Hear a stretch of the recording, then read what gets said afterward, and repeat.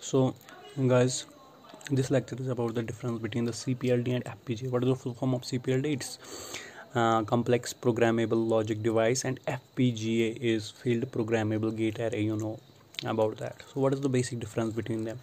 This is an integrated Cpld. First point, this is an integrated circuit that helps to implement the digital system. It helps us to implement the digital system. What's FPGA? It's an integrated circuit. It is designed to be configured by the customer. The customer configures it according to the need. Okay, it stands for, as I already mentioned, complex programmable logic device, and this one is field programmable gate array. This is the this provides us the minimum logic resources. It's an important point. It provides us the minimum logic device. So FPGA provides us a massive amount of logic resource and storage elements, and to create the complex systems. It creates the complex systems by providing us the logic resources and storage elements.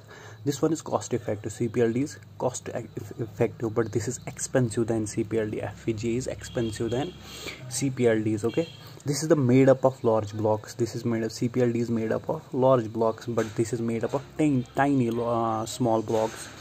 And this one uses EEPROM, non-volatile. What is EEPROM? It's electrically enabled programmable read-only memory. What is EEPROM? It's electrically erasable. It's electrically erasable programmable read-only memory. And this one uses RAM, which is volatile. Okay, this one is non-volatile, EEPROM. It's easy to predict the delays. From this Cpld, it's easy to predict the delays, but they're not easy to predict the delays. And this one, Cpld consumes the low power, and FPGA consumes the high power. It consumes more power. Okay, it's more secure. This one, what is this? It is Cpld, and this is FPGA. It's more secure, it's less secure, and it's less flexible. Cpld is less flexible and FPGA is more flexible. Okay, and secure also.